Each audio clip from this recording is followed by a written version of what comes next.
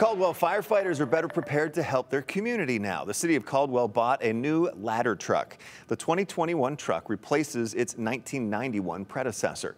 The City of Caldwell says the older 31-year-old truck just wasn't able to keep up with the demands of the growing community. The city adds the new truck outperforms the older truck in all aspects. The new ladder truck isn't ready to roll out just yet. The Caldwell Fire Department says they are thankful to city officials for listening to their concerns and hooking them up with this new truck.